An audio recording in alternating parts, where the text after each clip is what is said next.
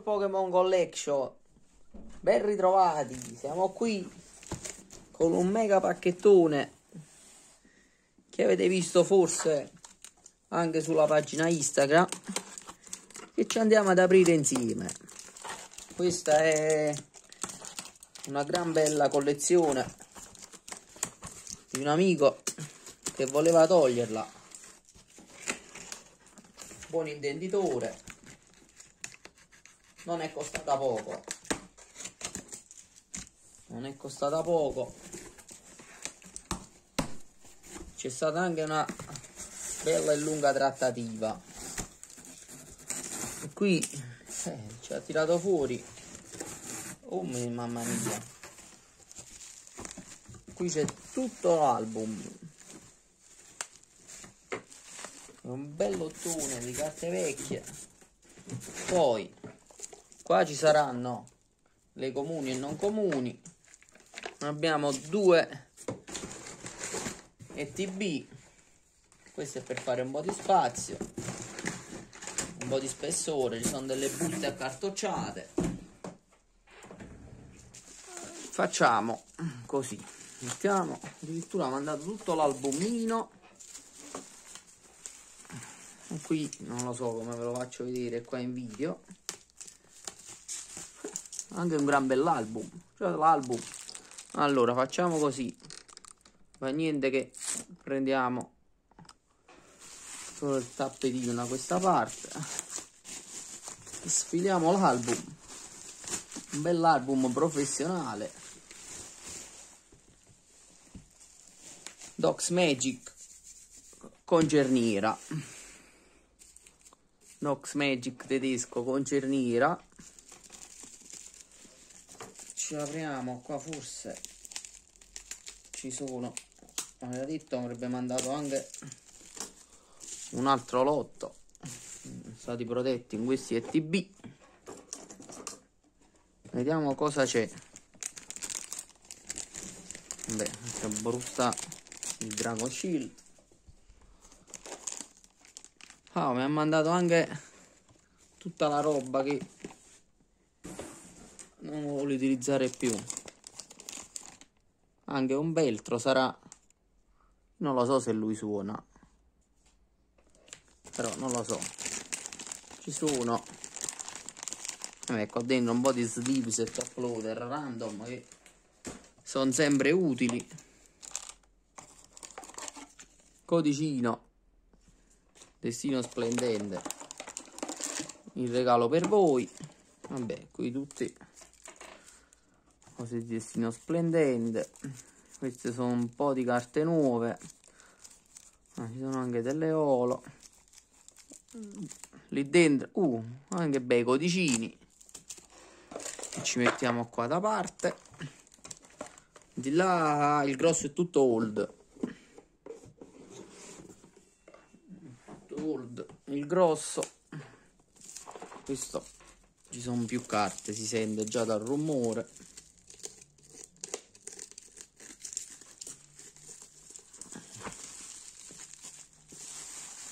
Mi raccomando, un commentino per chi riscatta il codicino, Oh, che belle le sleeves dell'ETB, destino splendente. Questo non l'ho aperto, quindi non l'avevo neanche. Qua già sono old. Vabbè, aveva fatto vedere che aveva un bel lotto di comuni e non comuni. Old. Sfogliamo veloce veloce. Bel Ride in prima edizione. Capitano le prime edizioni, ce le mettiamo da parte insieme alle altre. Eccole qua, Pikachu. Perché non esce un bel Pikachu in prima edizione? Questo ce lo teniamo come ricordo.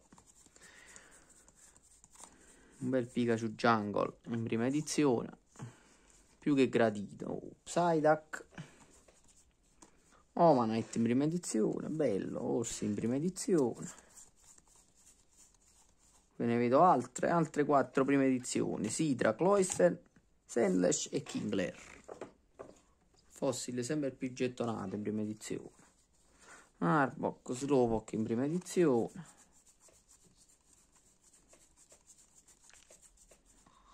Come sono belli questi bulbasauro, nuovi.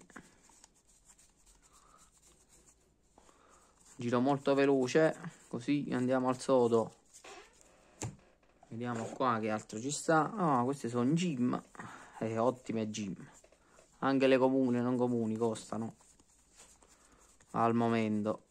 Cioè sfogliamo sempre veloce. Vado a controllare anche se qualcosa mi manca. Oh, belle. Le gym challenge. Qua ci sono 2 rare da set base, non in ottimissime condizioni. Altre gym. Mamma che bello. Sembra un piacere vederle tutte.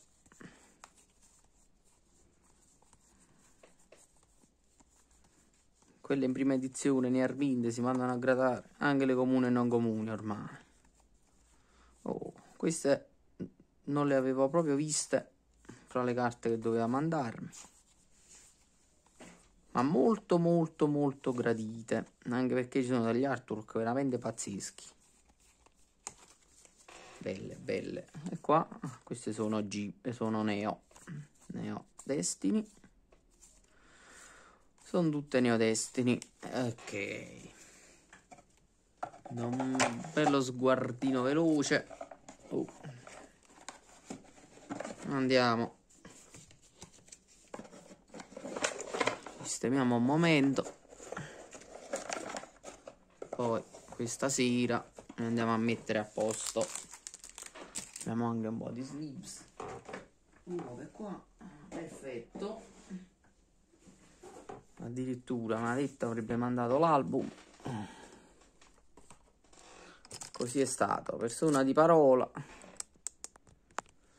L'unico modo per farvelo vedere è questo. Scusatemi se smuovo la telecamera, altrimenti non riesco a sfogliare nulla. E apriamo. Iniziamo forte con la prima pagina. Iniziamo molto forte. Addirittura ad anelli. Iniziamo con bel Sabrinas alla Kazam. Questo tizio sa le sleeves. Queste sleeves che si tirano così belle.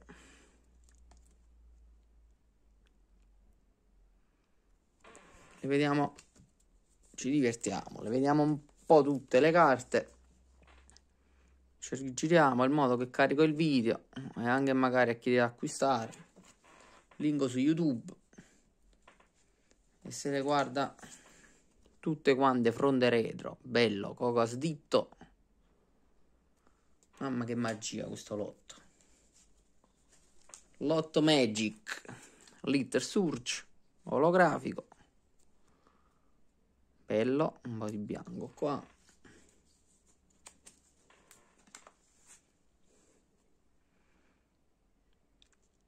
Erika Sclefebo.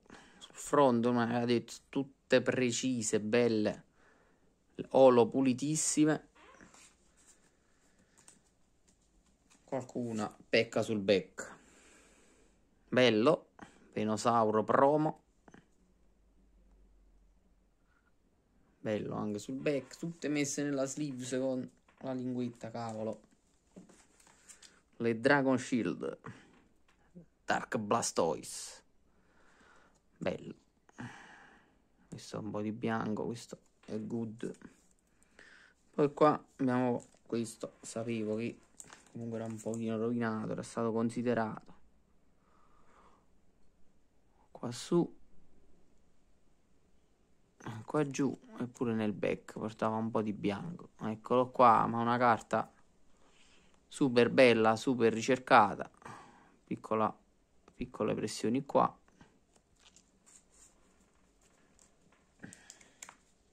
Ho venduto la Pur, si è venduta a 35 euro. Bello l'artwork di Coca Sbidrill. E come faccio per non spoilerare tutto? Non si può. Non si può con l'albumone. E allora vi lascio a questa splendida visione. Qui abbiamo uno dei miei artwork preferiti, Blaine's Moltres. bello. Mamma mia che bombe.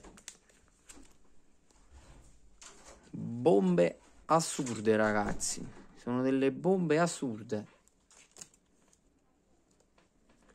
Queste sono le paginette anche come alle mie, sono perfette.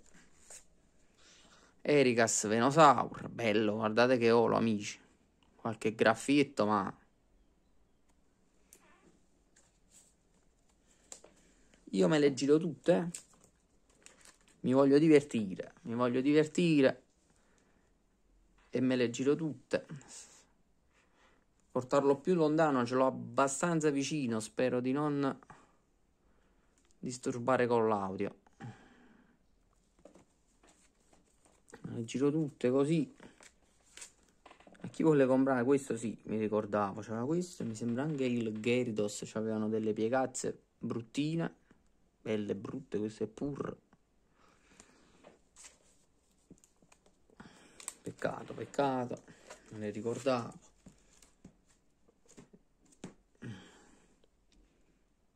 Rocket Moltres. Questa è la sleeves, eh? Sì, è la sleeves che ha difetto. Sì, è la sleeves. Guardate le olo. Un grande collezionista questo, che sto ragazzo che me le ha vendute. Quindi sul front intelligente, perché mi doveva collezionare da album. Purtroppo molti si sono fatti influenzare dalle tante dicerie. Vabbè, queste poi sono cose a parte che non ci interessano. Ecco qua. Scusatemi. Qua abbiamo un altro artwork pazzesco. E anche quello che viene dopo è. Siamo sull'excellent pieno pieno. Molte carte di quelle che abbiamo visto. E boom, che bomba questa, amici. Sabrina's Gengar. Questo è un good non pieno pieno. Eccolo qua, questo è un altro artwork abbastanza sottovalutato, ma a me piace tantissimo.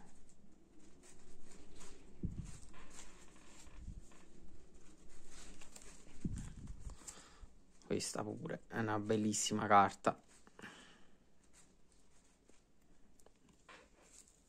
Mistis Goldak, Mistis Tentacruel, Mistis Sidra, mi sa che sono forse Tentacruel e Sidra sono le, queste bruttissime, Played, sa che sono le gym più economiche, non sottovalutate ma economiche. Questa pure, eccola qua, c'aveva una greens, bella greens, mamma.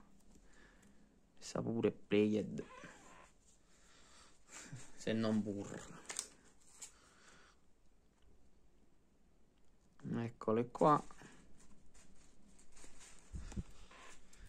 Questo pure è un artwork, questa è una carta che è salita tantissimo, l'Easter Surge Filo, era stata molto sottovalutata per un sacco di tempo, ma ci si è accorti dopo che hanno un artwork, mamma mia, c'è un artwork bello. Questa è un'altra, mi ricordavo che aveva dei difettucci, questa anche Played, però questa è un artwork, amici, mamma mia che artwork questa carta. Poi il bellissimo Litter Surge Raichu, questa pure una bella bomba, piace in particolare a me questa carta perché c'ha il Pikachu Jungle come Pokémon di fase 1, c'è proprio l'artwork del Pikachu Jungle, è bellissima. Questa pure Litter Surge Magneto, spettacolare. Qua abbiamo un altro Litter Surge.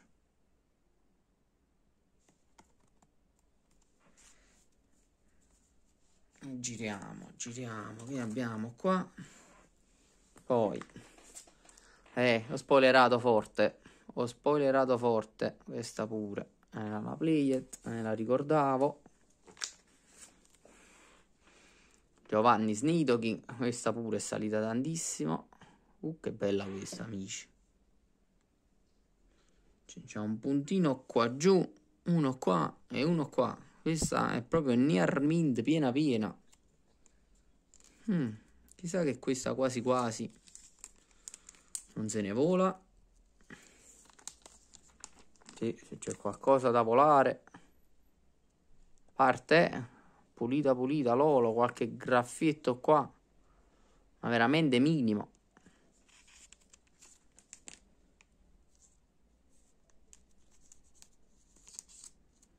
Questa forse se ne vola assieme a quelle che avete visto dello scorso video, che vi invito a recuperare, dell'altro lottone arrivato.